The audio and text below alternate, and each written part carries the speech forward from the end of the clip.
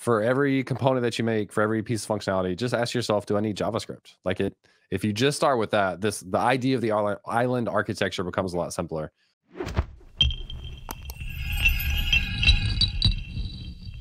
Hello, everybody, and welcome to the Modern Web Podcast. I'm your host, Dustin Goodman, Engineering Manager at This.Labs. Today, we're very excited to sit down to talk to James Qwik. James is a full-time content creator and co-host of the Compress FM podcast. Welcome to the podcast, James. Hey, thanks for having me. Yeah. Well, James, you've been all over the place doing a lot of stuff. Your life has changed a lot this year. Tell us a little bit about what's kind of going on in your world, what you've been working on. We'd love to hear more. Yeah, so I guess the big thing that you kind of alluded to is we have a 6-month-old now. So we had our daughter Jamie back in May, which has in some ways changed everything, and in some ways like not changed that much. Like finding time to get stuff done is a challenge, but also I feel like we're doing pretty good. My wife and I have like figuring out that balance. So I work full time for myself doing content creation. I also do a few other things, speaking at conferences and consulting. And my wife is actually in tech, doing events and sponsorships. So we often like overlap at events, which is a lot of fun for us. It'll be interesting to see how we balance that with a baby going forward. But anyway, I create content. I do YouTube is my biggest thing. I create courses, which I'm sure we'll talk about when we get into the Astro context.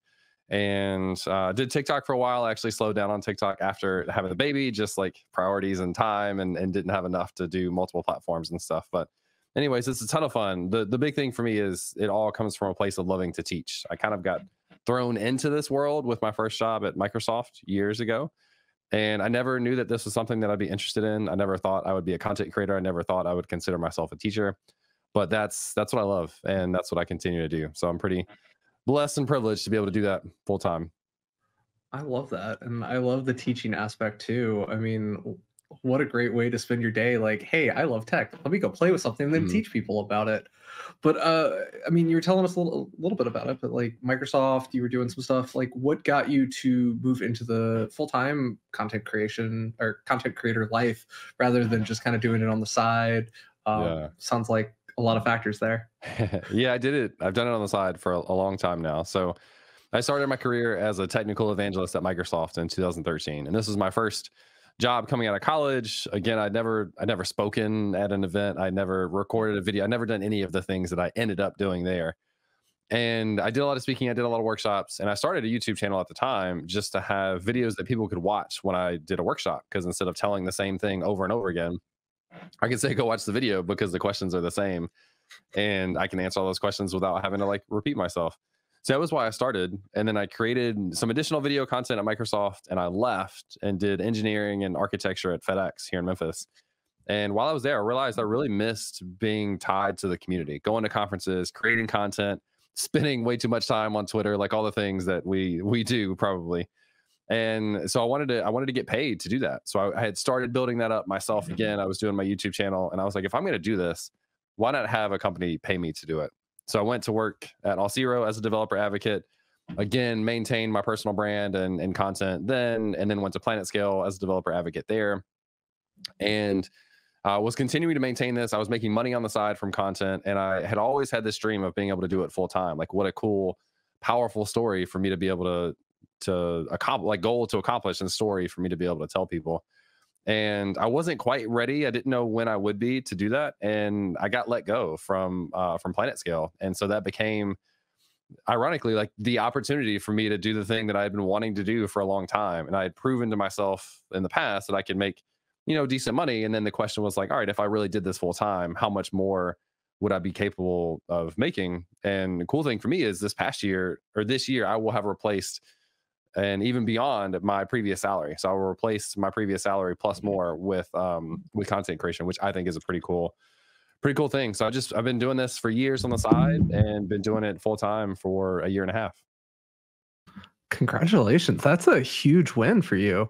And I think part of that journey this year has been a new course that you've written about Astro. I know I saw yesterday, I think it was Cap was asking you or Yeah. asking about, hey, what are good resources for Astro on the internet? And everybody's like, James Quick's got this amazing course. So why don't you tell us a little bit about like what's going on with that? Like what got you to do an Astro course? Are you working with Fred and them? Or is it just something that you got really passionate about all of a sudden? And we're like, I think this is the thing I should be talking about. Like what Yeah. was the influence there? Yeah, it was a lot of things. So as a content creator, one of my goals is to diversify income. So I make a lot of income from sponsorships, which is fun, and I like working with brands, but I don't like being dependent upon sponsorships. So I wanted to diversify that.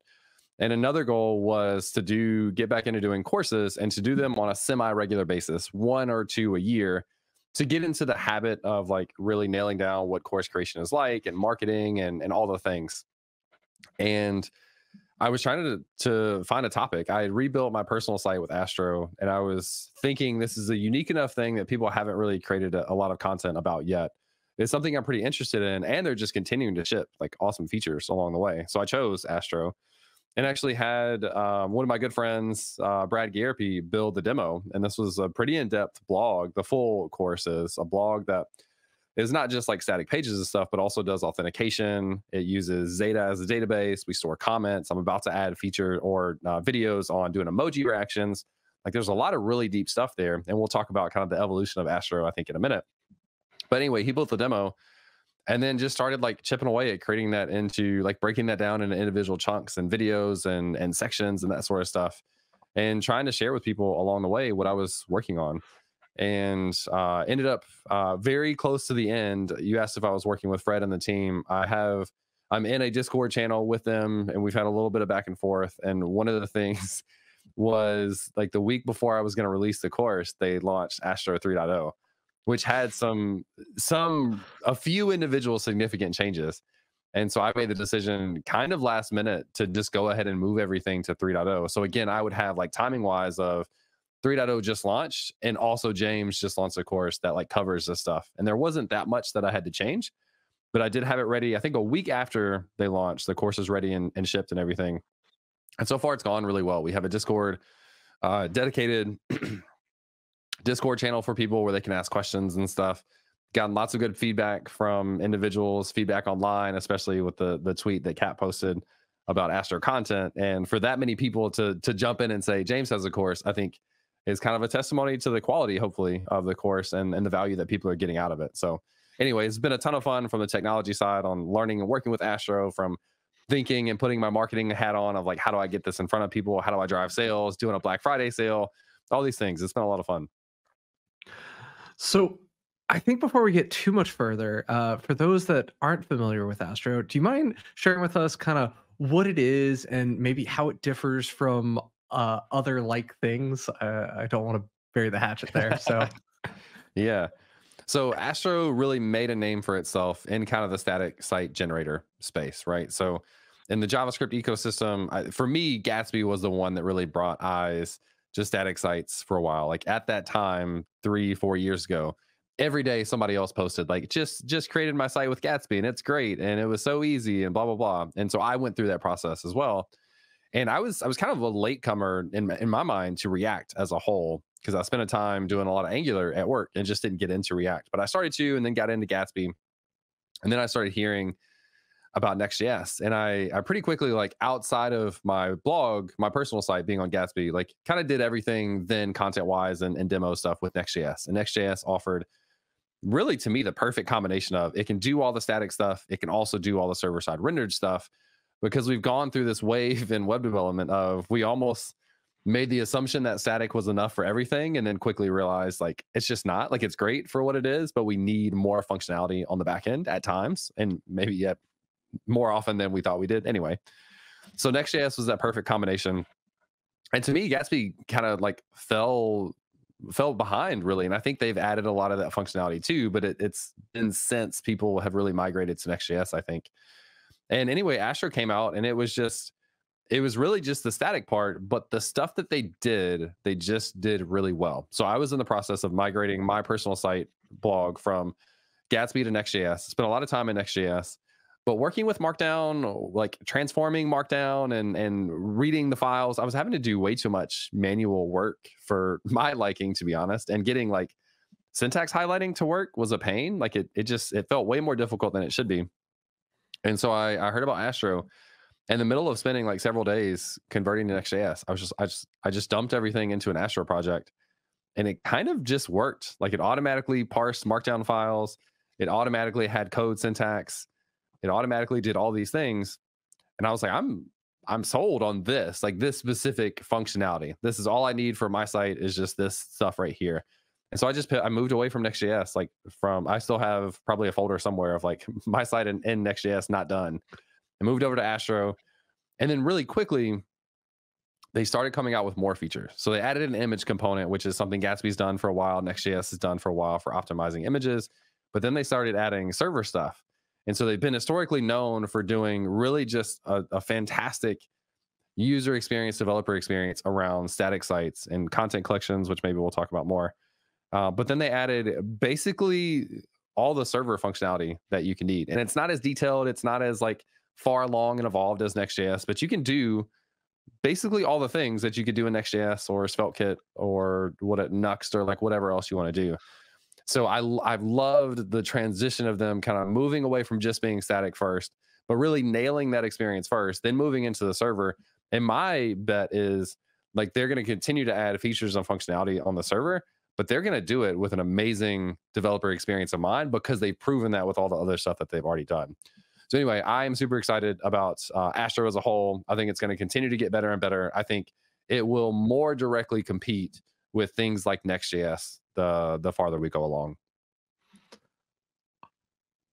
I personally built my own website on Astro, also doing the Next.js migration. I was like, oh yeah, let me go build Next. And then I was like, oh man, all this MDX stuff. And I had done a lot of that when I worked on the React docs. And I was like, yeah, that was super fun.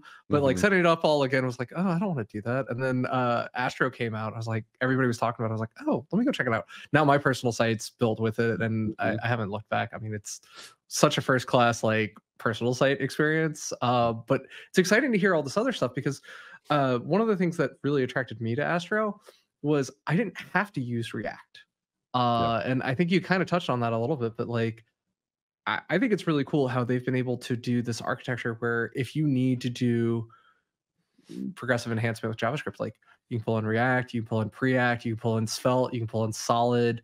I think they just pulled in Angular now that standalone components are a thing. Is that true?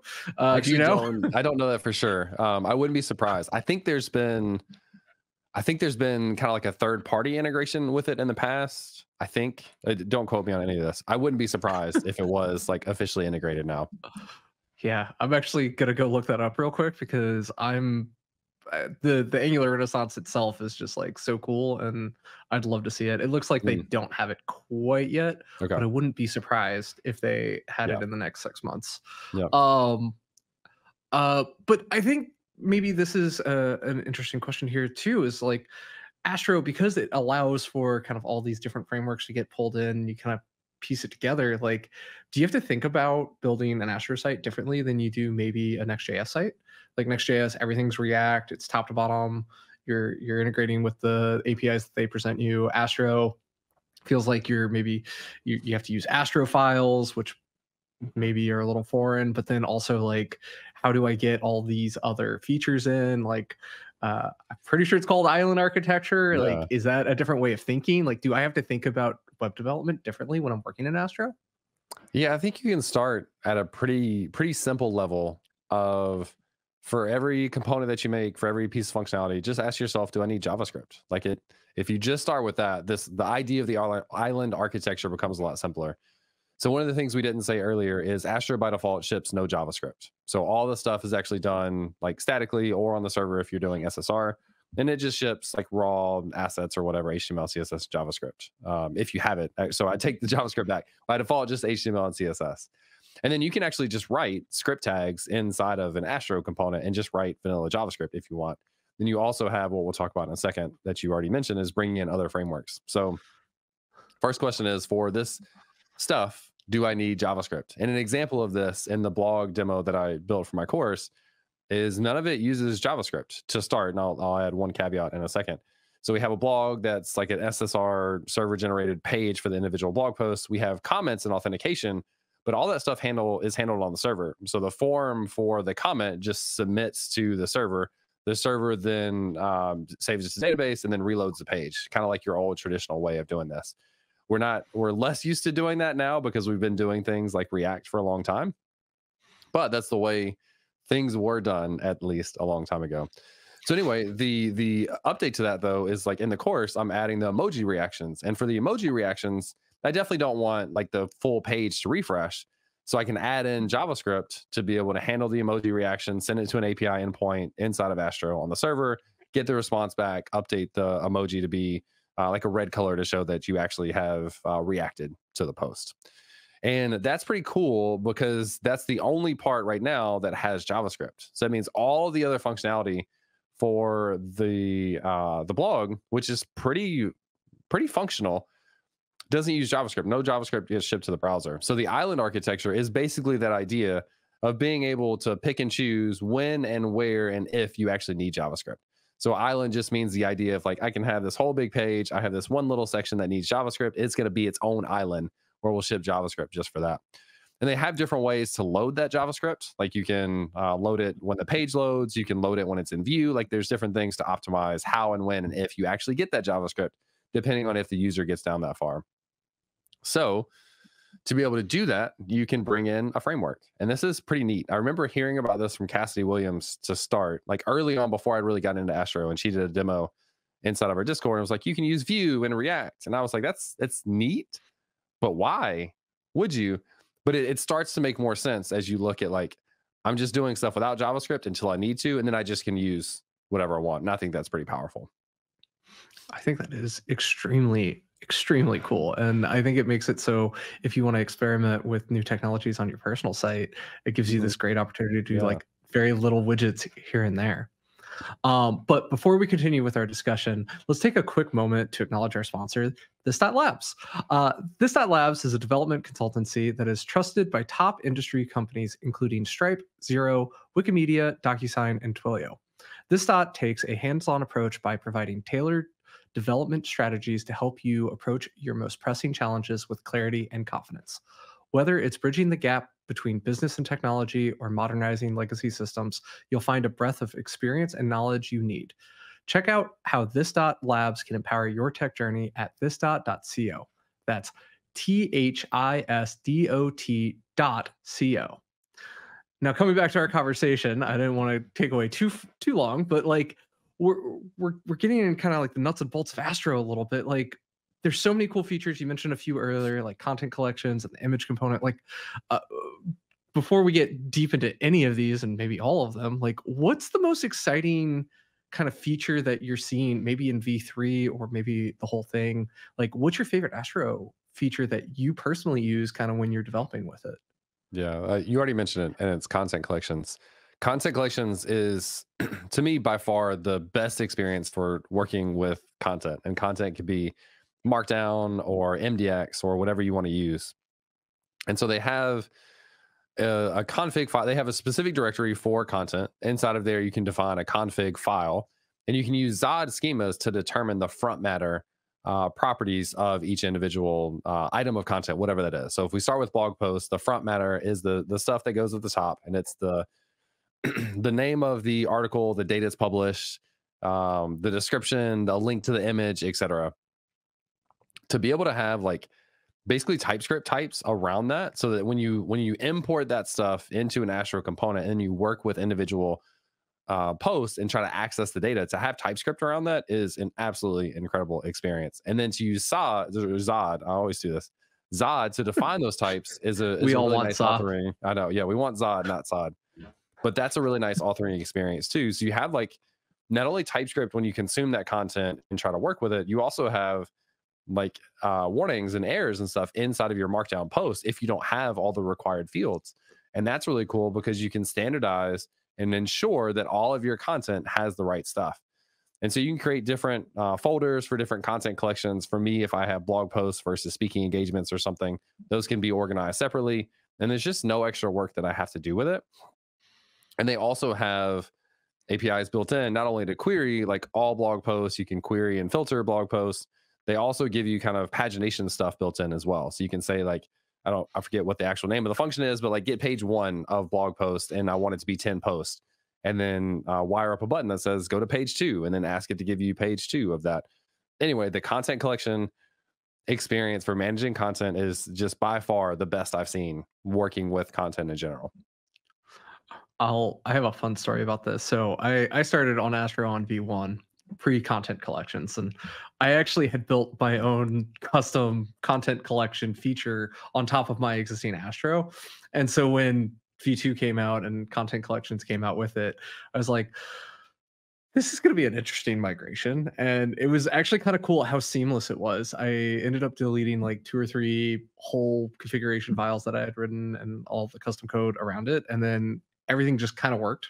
Yeah. And the thing that you kind of left out in there, which I thought was also really cool, is with front matter, like everything's either, well, everything's a string.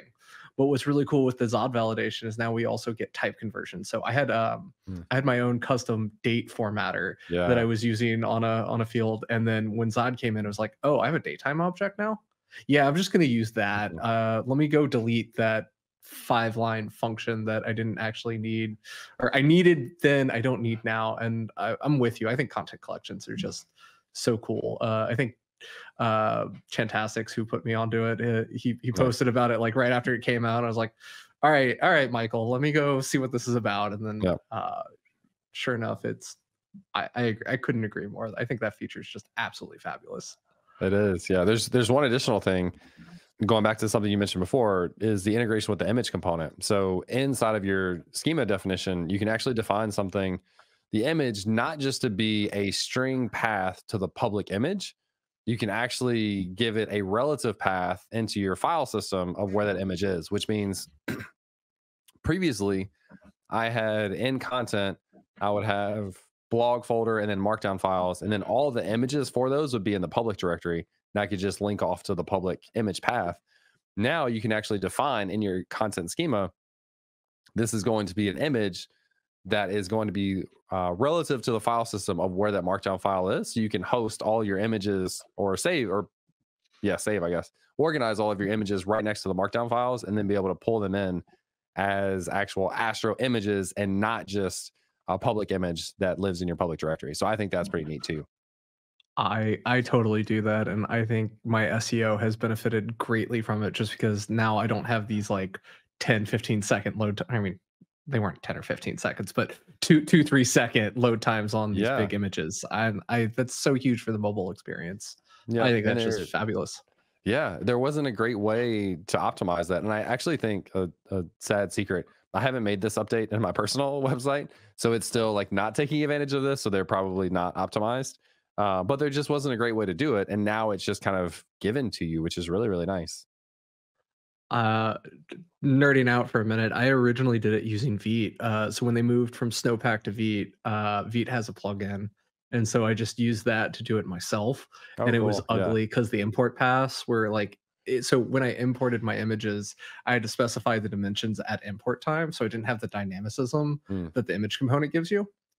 Kind of sad, but it is what it is. But it worked, but it worked. And then when content collections came out, I was like, yeah, I'm dropping that. This is so much better. They keep making it so much better every time I touch it. They have a really good feel for developer experience. I don't know. They do developer experience, I feel like, better than any other framework I've ever worked with. It's definitely one of the better ones. I would agree that it's one of the better ones. I haven't had a chance to play with some of the more advanced features like you have, so I think it's something I'm going to have to go play with kind of after this and learn more. But I think talking about Astro V3 a little bit and your course, I mean, you mentioned that earlier. One of the big things that they did with V3 was they introduced the view transition API, right? I think it was slightly or was after. I think it was like a minor update or something.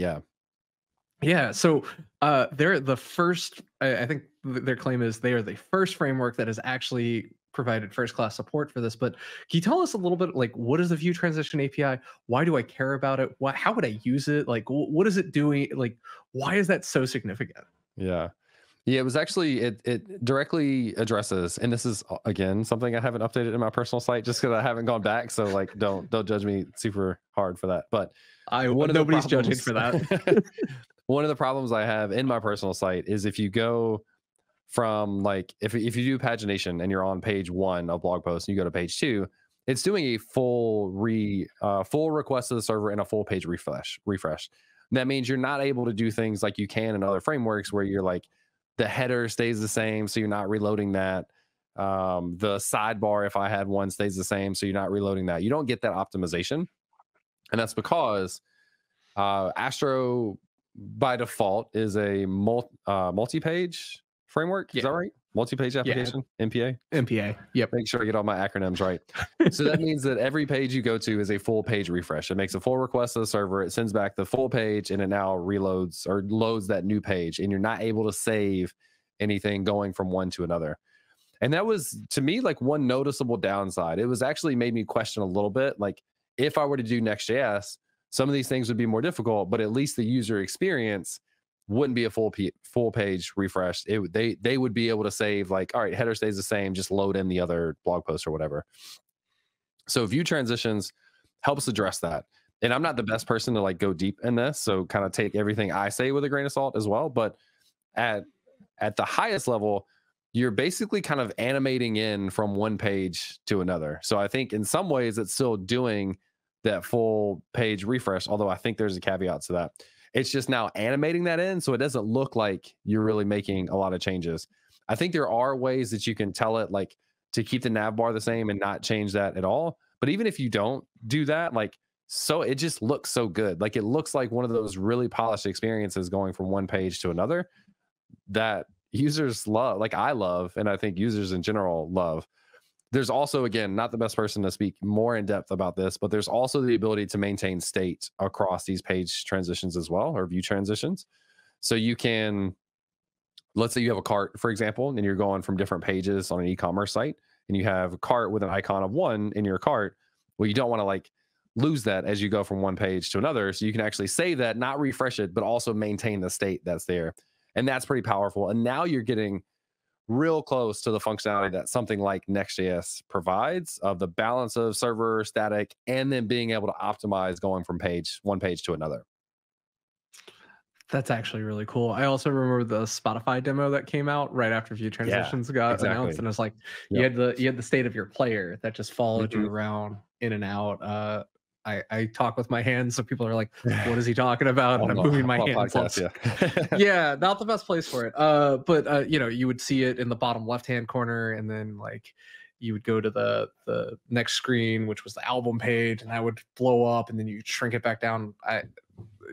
I'll have to find the link and we'll post it in the description for this because that honestly was one of the coolest Vue transition demos, I think. But the ecom one, I think that's actually maybe the most significant one in my head. It's like, oh yeah, like when I'm server rendering a page, I'm like, oh yeah, let me make sure the cart has its state when I render the page because that's super important.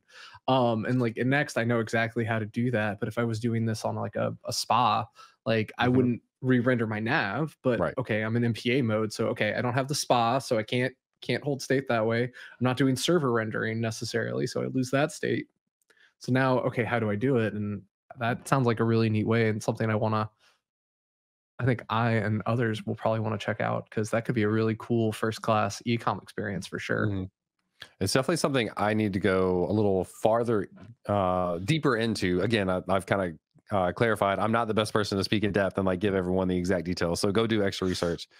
But it is really nice, and to set it up is literally one line, and you can wrap either not wrap but just add the Vue transitions component to your root layout, and now you've got Vue transitions across all your different pages, and you can again customize and do more with that. But if you just want to see like the animated transition from one page to another on every page, one line inside of your layout, and it's good to go. I love that. So we're kind of talking about the content collections earlier, but also image component. And you kind of talked about how that's kind of a new thing features like Next have done it. I want to touch on it a little more if you don't mind. Like, how does this image component differ from kind of some of Astro's previous solutions, but also like how does it differ from something like, let's say I want to use Cloudinary or some other first class like CDN platform that's like hosting my images and I could just like proxy it. Like how does that differ for me as a developer?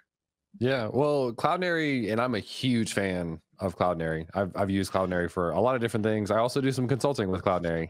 So anyway, Oh, I'm a huge fan of Cloudinary, and the way that works is they're a hosted service, which means you have to have an account with Cloudinary. You have to push your assets up to Cloudinary. They host them, etc. And what they give you is the ability, mainly through query parameters, to like query an image, but in the query parameters determine, I want you to give me this specific height and width. I want you to give me a specific format, or I want you to automatically give me the optimal format for this browser. And for a while, WebP images weren't supported on more browsers than Chrome, I think. So it would give you like WebP for Chrome, but it would give you something else for a browser that didn't support WebP. So to give you the most optimal. And then they've got tons of extra features with background removal and AI stuff and all of these really cool things. So Cloudinary is awesome. The big difference is like you don't need a third party service. In this, what we're talking about with content collections and with the image component in Astro is those images just live in your source code. So if you you don't have to worry about a company going away. Not that I'm worried about Cloudinary going away, but I have complete ownership over all of my images. They're in GitHub. I guess if GitHub goes away, I'm in trouble. But like I have them in backup, so I can go get them in GitHub if I make some sort of mistake or whatever. And I just have full ownership. And I've kind of gone back and forth with this in my personal, what I think is my favorite way to do sites, because there's a little bit of extra hassle of just like managing the media yourself inside of your own source code. And it's a little bloated when you like pull down a repo and that sort of stuff. But at the end of the day, having that complete ownership is just really nice. So the image component gives you similar functionality to what Cloudinary could do, although not as in depth, but you can tell it width and height. You can tell it to give you an automatic format. You can use picture where you have different size images based on the width of the screen, for example. And it's just all about optimizing the experience for content sites. Like images are a necessity on every site. You can't have, very rarely are you going to have a very successful site without images and media in general. And being able to optimize that is one of, or I guess the flip side of this is not optimizing that is one of the biggest things that can hurt performance, user experience, and from a sales perspective, like conversions, right? If the site loads slowly and you're selling something, people are probably going to run away. So that's something you don't want to happen. And this is just all about optimizing that experience, optimizing in a few different ways, the format, the size, not loading images if they're not on the screen. Like there's no need to load 100 blog post images if your user's only going to see the first one above the fold. So all those optimizations just play a big factor in a successful user experience and people actually using, enjoying, and converting on your site. Is there any concern though for runtime performance when you're hosting your own images like that? I know in Next.js applications that I've run in the past, specifically, like when I have all of my images in the image component and I'm loading it, like I've had to go and re-optimize my entire image asset pipeline. And maybe this is getting too deep into the internals, but like I know in a next one. Next on non-Vercel, so like on a Amplify or I've done it on Netlify, Amplify, and a few others. But like I see like really big slowdowns on image heavy pages because it has to like runtime process all of those images and through I think they use Sharp under the hood and like making sure those look right. Like does Astro have the same thing, or do you know if they like build time optimize? Am I like getting way too deep on you? No, it's a great question. I don't actually have the answer. So I think this is one of the differences also of working on a personal site where I have 50 blog posts and a handful of images versus working on something much bigger. And so I haven't hit a scale where I've honestly had to pay attention or care about that. Like the stuff that I have loads really good. And maybe one of the things you mentioned is similar to how Cloudinary does it, where Cloudinary doesn't generate all of the images, like all the versions of your image beforehand. They wait until you request that image, then they create it, then they cache it. So then it's available from now on for anyone else that requests it. Maybe Next.js does the same thing. I don't actually know how that works with Astro. Maybe it's the same thing as well. But again, you think about like if one individual, if an individual image is slow to load one time and it's cached, then it's not going to happen again. And that's still, I think, much more beneficial than alternatives that we might have. Yeah.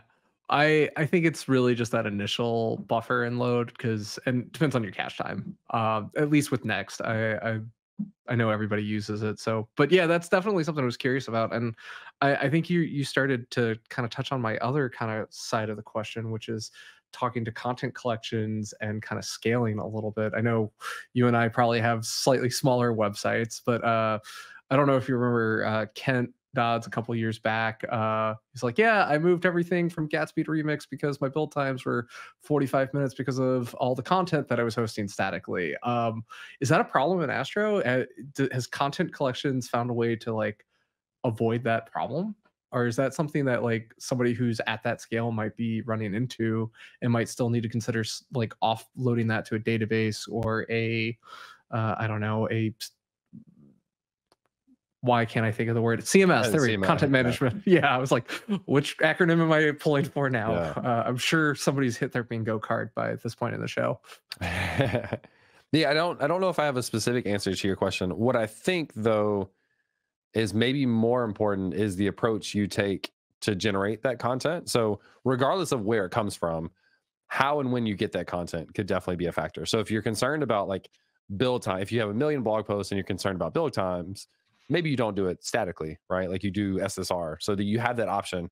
One thing I don't know though, I don't know that it has the ability to do like incremental static regeneration like Next.js does. So Next.js can do something like if I have 1,000 blog posts, I can pre-render statically build 50 of the most popular ones. And then as the other ones are requested, we do SSR, but then cache that so then it's kind of statically served from then on. I don't know that Astro has the ability to do that, but I think a lot of the details about performance just come down to making the right decision for the type of data you have and the size of data, of using statically generated content, server-side rendered content, and then maybe just pulling some things in with JavaScript. So like loading comments, for example, you don't need to load those with a static page. You could do a static page, but then add dynamic JavaScript on top to load comments after the fact.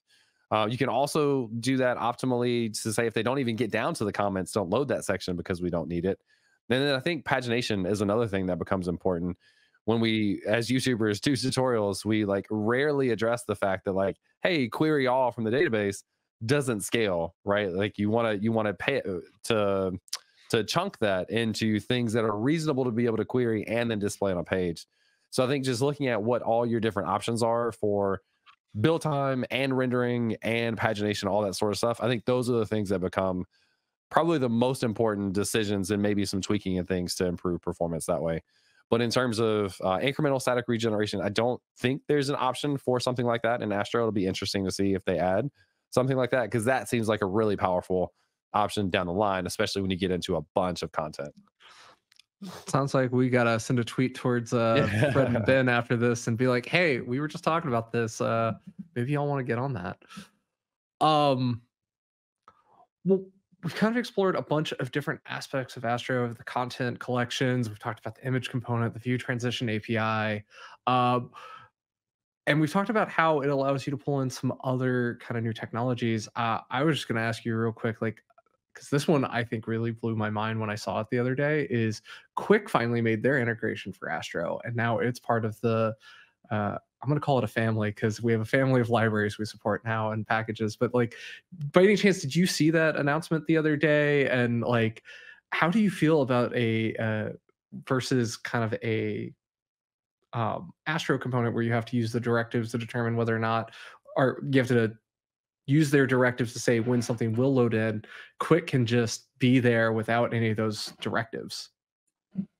Yeah, I have seen it. I've also seen a little bit of presentation about Qwik in the past at All Things Open in North Carolina.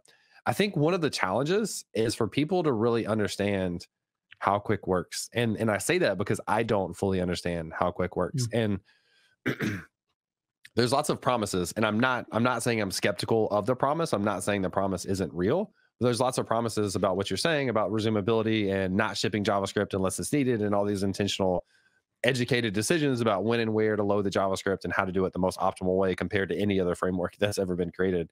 And again, I'm not saying that that stuff's not real. I'm just saying that from my perspective, it's hard to understand that. And so I don't have my mind wrapped around Qwik enough, ironically, my last name Qwik, to be able to make an educated decision of, does this make sense for me? Is it something that really changes the game for me? But from what from what I do understand, the performance and the decisions, as you said, that it can make of when and how and where to do JavaScript and to bring in resumability, I think there's a lot of promise and excitement about that. I think there's just there's just more time for adoption for people to understand its value and how it works. Because I am, in theory or in general, skeptical of things that promise a lot, because everything markets really well, right? Like every time Next.js has a conference, it's got the best of everything, and they have a lot of great things, right? But there's also certain things you need to understand, like trade-offs, and there's things you have to learn along with that.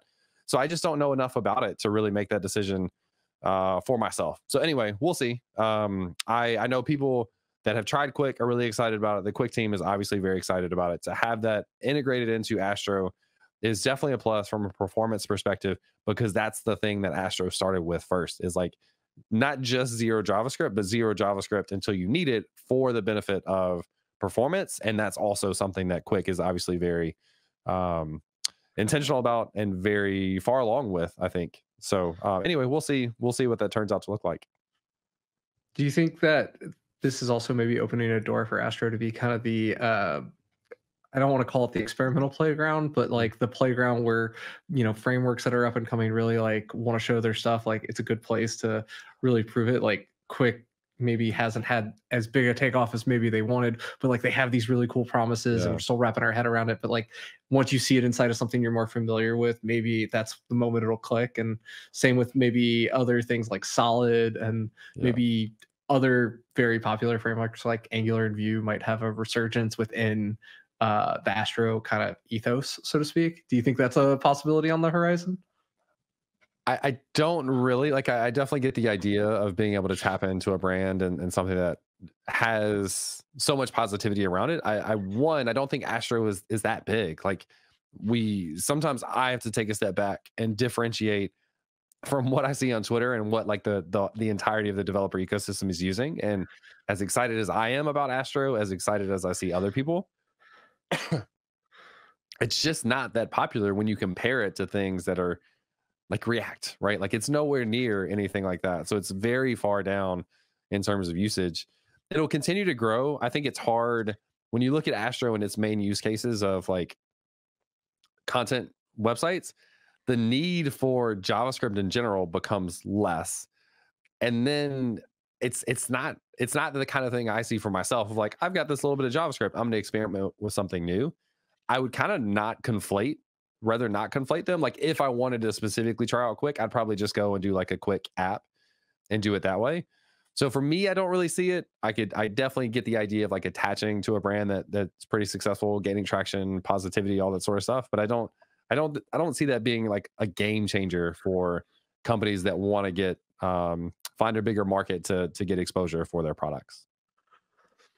I think that opens a great question to maybe round out this conversation, because we started with how you're a content creator and you went full time on that, and now how like trends and things impact kind of your decision, how your ecosystem on Twitter and on different social media are maybe different than what other people are saying. Like, how does social media and what's happening in maybe like tech Twitter influence what you're doing as a content creator? Yeah, it has a big influence on what I do, but I don't write production software. Like I think that's something really interesting for people to think about with content creators.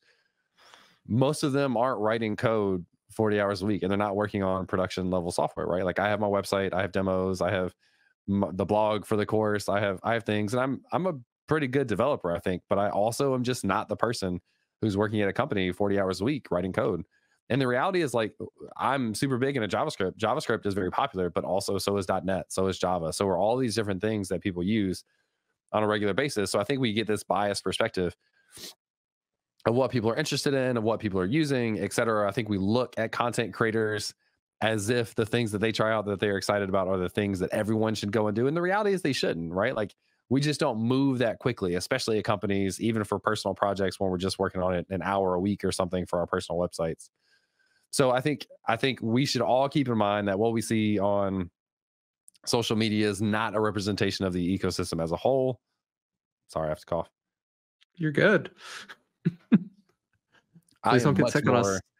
I've already been sick, and am struggling with it way more than I thought I would. So I apologize. Oh no, it's okay. We Yeah, appreciate you being here. thanks. So I think we all have to keep in mind it's not a great representation of kind of what the real world looks like, but it is fun to be part of the hype. But I do get to make intentional decisions based on things that I see on social media that I think people will find interesting and respond to as well. And also do timely things. So when Next.js updates something, I can go and create content on that because that's what people are interested in. So just something to think about. Like it's not, I don't know, the real world, like especially if you're breaking into tech, the real world stuff that you might use in your first job is probably not Next.js. It's almost definitely not Astro. Like it's things that have been around for a lot longer, that are not necessarily stable because these things aren't stable, but just been around and trusted for a longer time. But you'll continue to see more and more adoption of these things as we go along. It just takes time. James, I love your perspective and love your energy, and thank you for coming on the show. I'm sorry you're not feeling well, but I hope you feel better soon. I think before we walk away from today's episode, I'd love to hear kind of where can people find you on the internet? Where should we continue conversations with you? What are you working on next? Like, what's next for James? Yeah, there's a little bit of a pun in there. I haven't said this yet, but I am going to be working on a Next.js course. So doing Next.js 14, server actions, all those things. I'm excited about that. I'm kind of building in public now, working with a few brands and Next.js. So I'll be creating content about that. But I am James Qwik on everything, Twitter. I don't know where, TikTok, although I haven't done TikTok in a while, YouTube. And I also run a Discord community called Learn, Build, Teach. So if people are interested in a Discord community for people that are interested in web development and a safe space to kind of ask questions and share that sort of stuff, that's where I usually send people to. So learnbuildteach.com. I love that. Well, before we go, let's thank our sponsors one more time. Approach your most pressing tech challenges with confidence, leveraging This.Lab's tailored development strategies. Trusted by giants like Meta, Google, and T-Mobile, they specialize in bridging business and technology gaps, modernizing legacy systems, and ensuring sustainable application architecture. Discover how This.Labs can empower your organization at this.co. That's THISDOT.co.